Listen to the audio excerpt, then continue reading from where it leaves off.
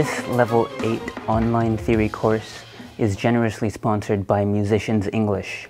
Musicians English is a Calgary-based organization which helps connect Korean-speaking music teachers with the RCM's curriculum. For more information about this great organization, check out the link in our description below.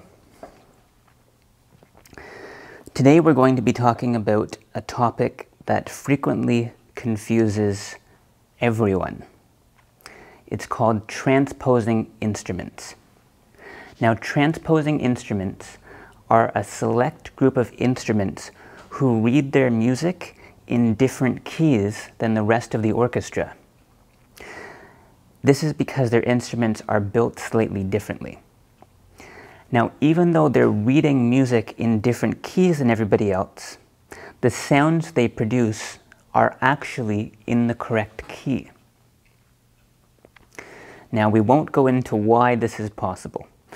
All you need to know is that today there are 4 instruments whose transposition you need to know.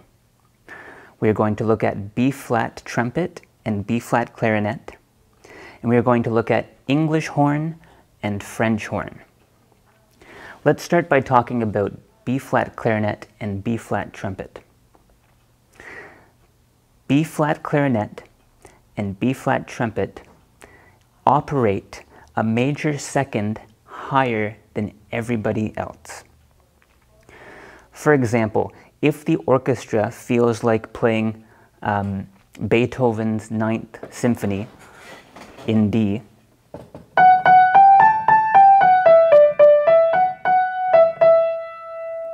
if everybody is playing that melody in D major, the trumpet and the B-flat clarinet will be playing a major second higher in E major.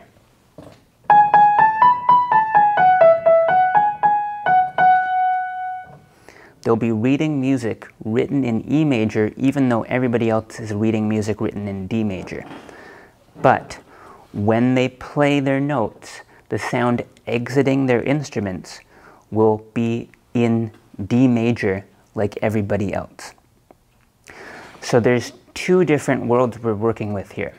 One is called written pitch, and that is what the B-flat trumpet player and the B-flat clarinet player are reading. In our case, they're reading something in E major. Then there's something called concert pitch, which is the music the audience hears. And in our pretend concert, where everybody is playing Beethoven's 9th in D major, the music exiting the B-flat clarinet and the B-flat trumpet will also be in D major. So they're reading music in E major, and it exits their instrument in D major. Written pitch and concert pitch. And on your exam, you need to be able to go back and forth between these 2 things. You might be asked to rewrite a trumpet line at concert pitch, or you might be asked to rewrite concert pitch for one of the transposing instruments. Let's look at the other 2 instruments you have to know: French horn and English horn. And another name for French horn is horn in F, okay? These 2 instruments operate a perfect fifth higher than everybody else. So let's stay in our same imaginary concert. Everybody is playing Beethoven's 9th Symphony in D major.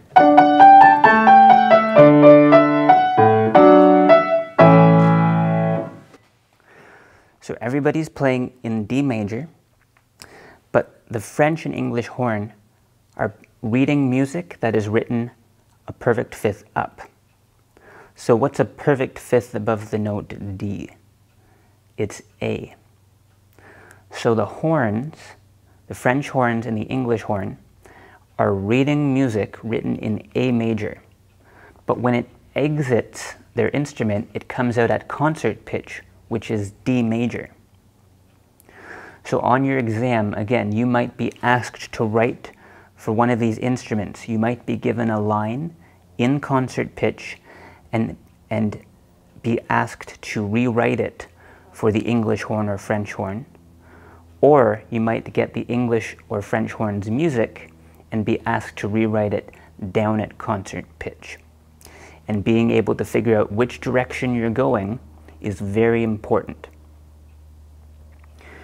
Other than that, you follow the regular transposition rules that we learned in level 6. Remember, figure out the new key, move all the notes, and adjust for accidentals. Let's go over to the whiteboard now and see what that looks like on paper.